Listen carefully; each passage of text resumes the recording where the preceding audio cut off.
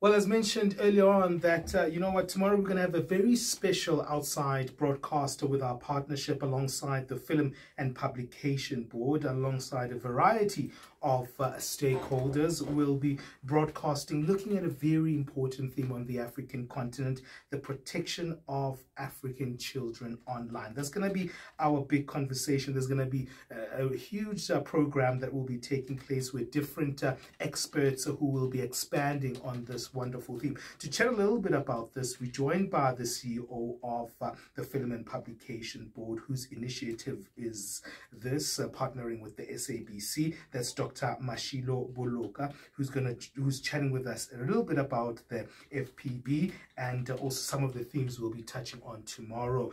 Thank you for joining us, Dr. Boloka. Thank you very much for having me on this station that is so closer to my heart. Being previously at the department, and I think we have always, Department of Communication and Digital Technologies, we have always advocated for regional integration. Sure. And this is the only station in the whole world that can foster that. I think for me, being here at all times, it's an honor, really, because I know through the station I can talk to people as far as the Middle East. Yeah, and the various languages as well. Yeah, I mean, just South Africa. It's fantastic that you're endorsing us in that way, and I think that speaks to just how broad of what we do. But let's look at the work that the Film and Publication Board does, because it's as essential, especially in a digitized world and where technology is changing, where information rules are also changing, the dissemination of information is also changing. So we have to protect individuals, we have to protect companies. There's also the protection of children and women. So there's a whole lot of things to work on. Tell us a little bit about some of the work that the board does. For many people, the Film and Publication has historically been known as the Classification Authority. Mm-hmm. In other words, we are one of the oldest entities within the portfolio of the digital communication technologies, born around 1963. The purpose at the time, that's why we carry this tag of censorship board. We have been known as the one that used to ban music, anything. So you just like us, we used to be an apartheid radio station. Yes, that's what we have been known as. Yeah. But key to that has been the classification and issuance of ratings for age appropriateness in terms of content consumption. Like if you see PG-13 parental guidance. This is the organization that has been known to do that. We still continue to do that. But post-2019, Parliament passed a legislation which extended our powers into the online space. In other words, we are now the online safety regulator, which exists to protect the public, particularly women and children, against what is defined in the Act as harmful and prohibited content. Harmful would be the content like cyberbullying, content that exposes children to age inappropriate kind of content, like pornography and so forth. But prohibited content, which is quite key now, things such as false information, fake news, misinformation, hate speech, which is very critical. If you think about the situation in Africa, most of the time, I think there's this misinformation and disinformation that happens. And even hate speech based on whether it's race or ethnic group and so forth. So we are the regulator that currently does that. And a lot of our work now is centered around that. That's why we thought the roundtable on Friday to kind of share, I mean, as Africans, this is a major issue confronting any community, particularly women and children. I mean, there was a video, I mean, most of the people saw it. Yeah, the one on, we were speaking about the one on Twitter. Yeah, because the online harms, which is the biggest risk facing humanity as an outcome of what you call digital transformation, has now become actually a war against two categories in the society, children and women. And we can't be quiet about that.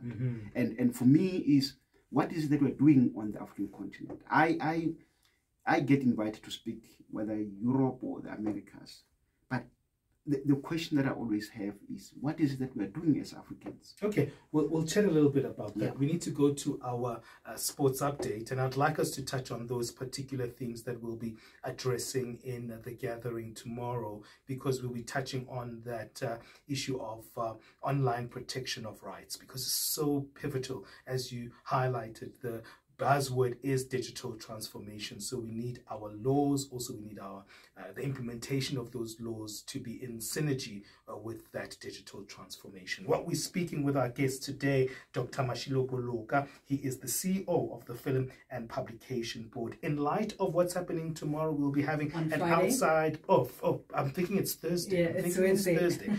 And yeah, we'll be having it on Friday, and we'll be chatting a little bit about some of these themes that we'll be touching on our outside broadcast for Africa Day. You see, I'm looking forward to Africa Day. That's why I think it's Friday. But then let's move to our sports update, and then we'll come back and touch on these themes that will be discussed at the gathering.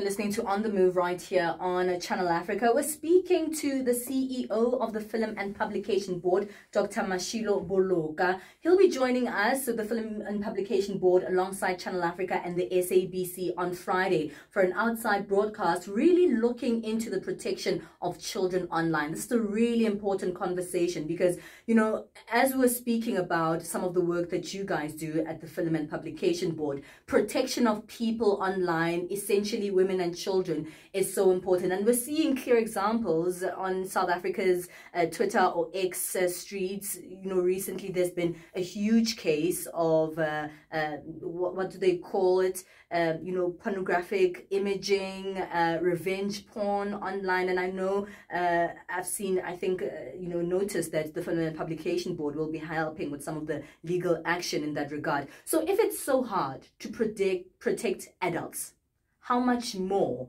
is it, you know, harder to protect children? Because children are the most vulnerable people in our society. So we see the vulnerabilities of even adults online. That means that children are so much more exposed to those vulnerabilities.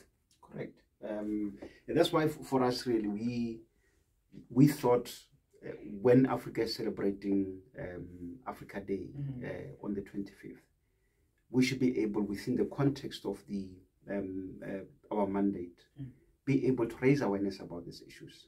And we are appealing on African governments, because I meet a lot of people on the continent who say, we don't have legislations, we don't have the regulatory measures, we don't have enforcement measures. And we go and report this to the law enforcement agency. They don't understand this.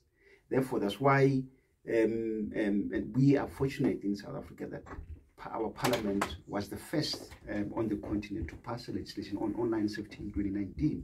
And secondly, we were the third behind Australia in the whole world to have such a kind of legislation. Other countries are coming on board, including the UK that passed theirs last year.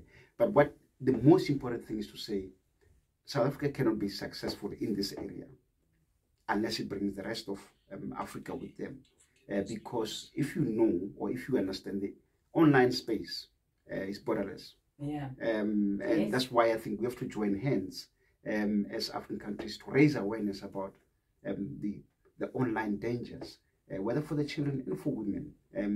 For children in particular, because, like you said, they can't speak for themselves. We can only speak on their behalf, but they need to protect them. And we can only do so if we, first of all, work together and capacitate the rest of the continent to travel this journey with us. And women in particular, because the kind of femicides and gender-based violence that is in the society has now been transferred online. That's true. And that's why we said this online harms actually has become the violence against women. Whether, because you see, being online, this is the very important thing. Being online is not, it's a human right issue. True. It's not a choice. Because people, I mean, violence isn't only physical, right? Yes, and the online one, the physical one actually is better, because I would say is mild, because it will end at one point. But the online one can't. Let me stop you there, because we're going to take this into the next hour of the show so we can really get a feel of some of the conversations that we'll be having on Friday during our outside broadcast. It's 2 minutes past 11 Central Africa time. Let's get our latest news with Jolane Tulo. We'll come back, continue speaking to Dr. Mashilo Boloka, CEO of the Film and Publication Board. Minutes past 11 Central Africa time. We're in the third hour of On the Move, continuing a conversation from the hour before. Still speaking to the CEO of the Film and Publication Board, Dr. Mashilo Boloka. We're throwing forward to an outside broadcast that we'll be having on Friday alongside the Film and Publication. Sure. It's on Friday, Benjamin. I know you can't wait, but it is the way that we'll be celebrating Africa Day and Africa Month here at Channel Africa, at the SABC and at the Film and Publication Board, looking specifically at protecting children online. So Dr. Mashilo Boloka is in studio with us to help us sort of throw forward to the event, but also find out a little bit about the work that they do in the regard of protecting children online. Well, Dr. Boloka, I know that you at the Film and Publication Board have a child protection team. It's a really important way to sort of sideline a specialized team to protect children online. Indeed, our team does two things mainly.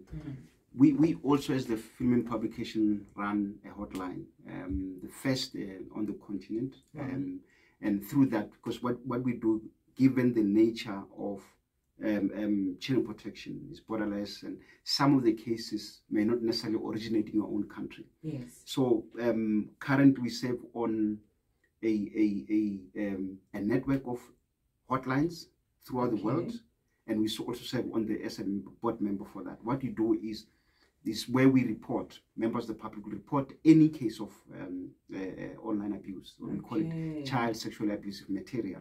They can report it, and then once they report it, doesn't matter which country, then if it doesn't originate in South Africa, then we pass that to a hotline in that country. Then the investigator through Interpol, and then that's how I think we prosecute cases. But if it's from South Africa, we deal with that within our own legislative environment, working with South African Police and the National Director of Public Prosecution. We work with those.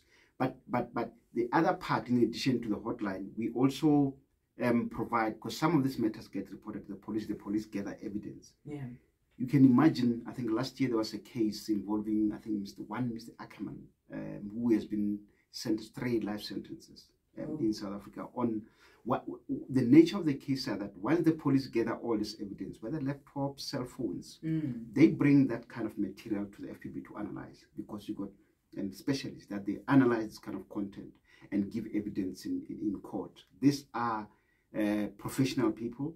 So for any case, you are sure of over 2,000 videos or images that you need to analyze to ensure that indeed the system or the carrying material that abuse children, and then give evidence in court.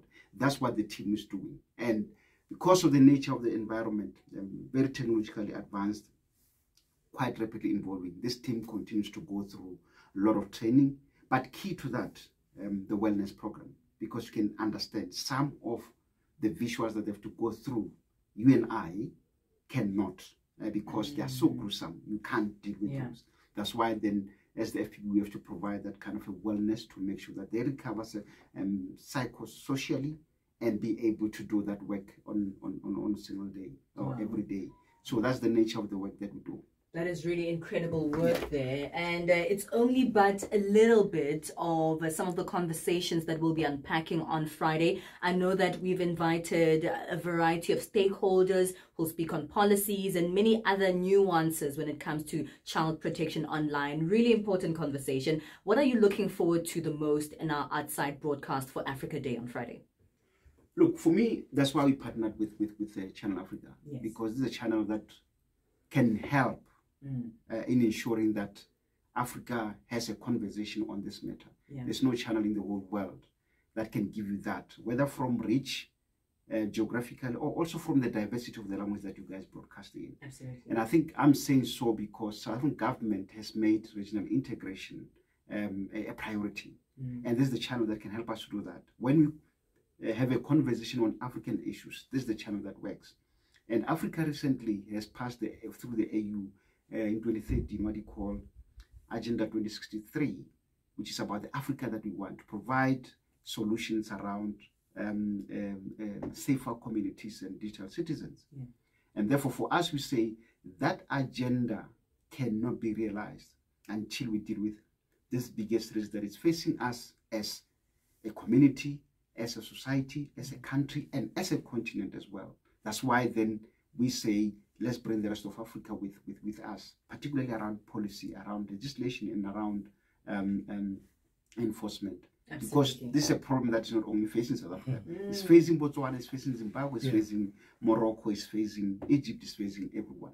Whether in the DRC, especially in the war-torn countries, like your DRC, your Darfur, South Sudan, Darfur, and so forth. So Somalia, we need to work together as a continent to protect the children and the women, the vulnerable groups, against online harms.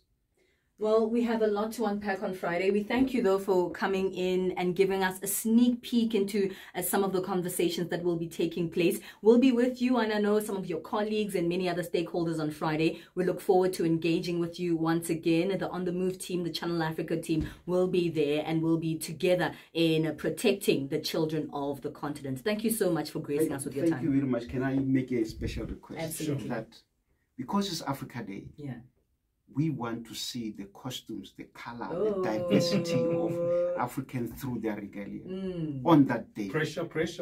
So maybe the best one with the best African outfit will get a gift from the Film and Publication Okay, I like gifts, so maybe I'll take you on that one. But thank you so much for your time. Pleasure having me. Thank you very much.